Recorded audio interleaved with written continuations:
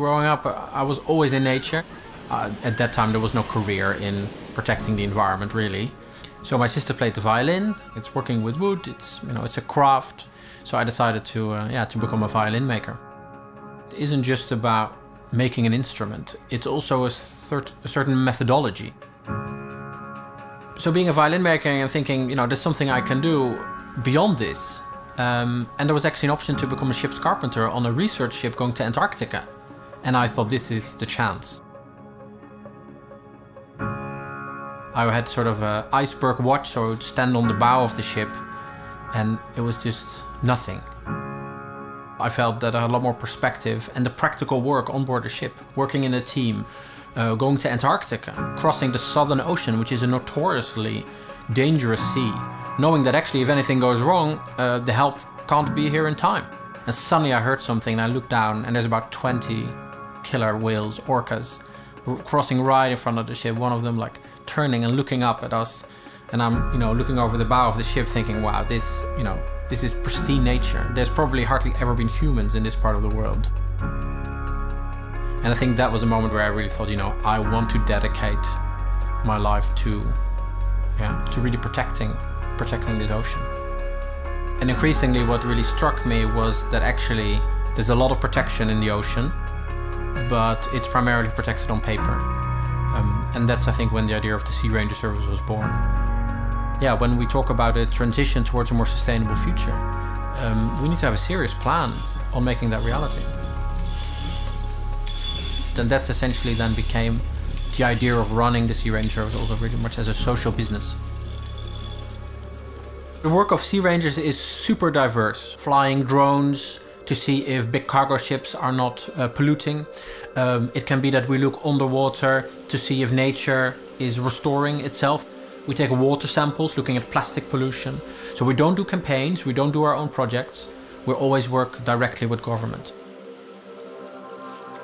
I realized that actually this is life-changing for me, and it could be life-changing for other people. And maybe by creating this Sea Ranger role, this is a way to get young people a new perspective. Actually, in the coastal areas around the world, in the port cities, that's where the highest youth unemployment is. That's where people are in need of jobs. IKEA and Sea Rangers, what has that got to do with each other? But IKEA has played a really crucial role at a very specific moment in bringing in the expertise and the guidance.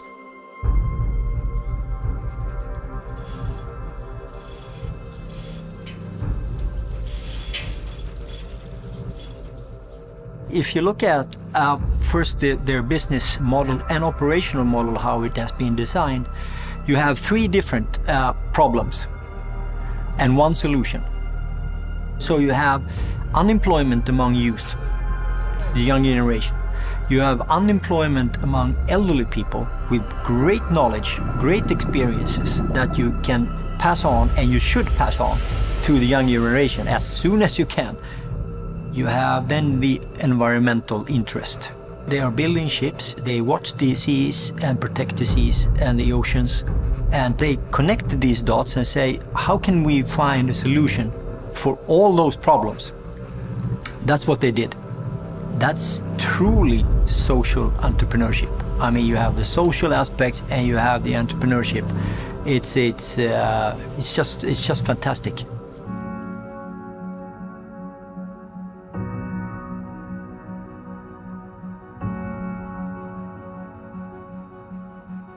One of the things that strikes me is, well, maybe, on the face of it, you think IKEA, big company, a corporation. Well, but actually, there's a real important lesson to learn here.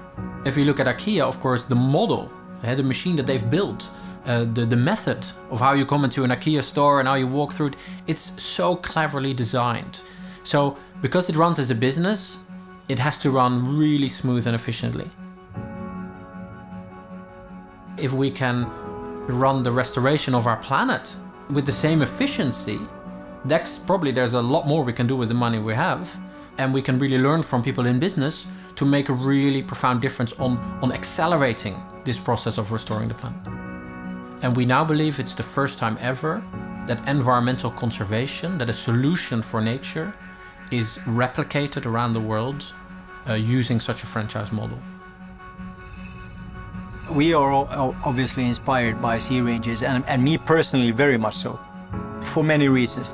I mean, you can look at the founder of the business, extremely well equipped to be in development and innovation. You have to have experience, you have to have knowledge about different areas than your core area. That's what innovation is about. So I take learnings from one area and see, can I apply them to this specific problem that I have at hand? What we have found is a model to scale, and that scalability is ongoing.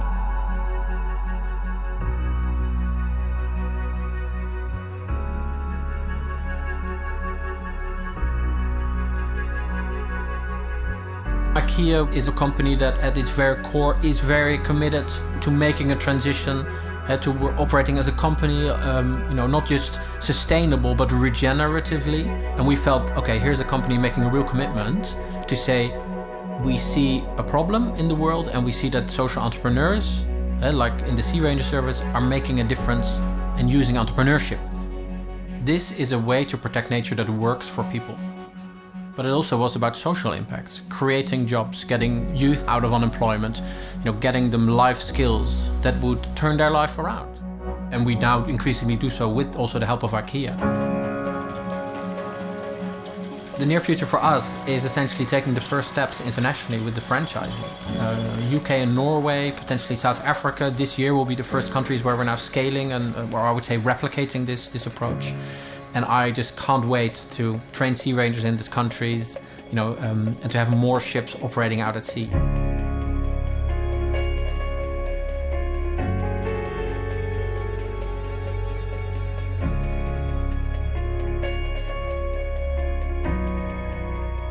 We are probably more, or should be probably more, inspired by them than the other way around.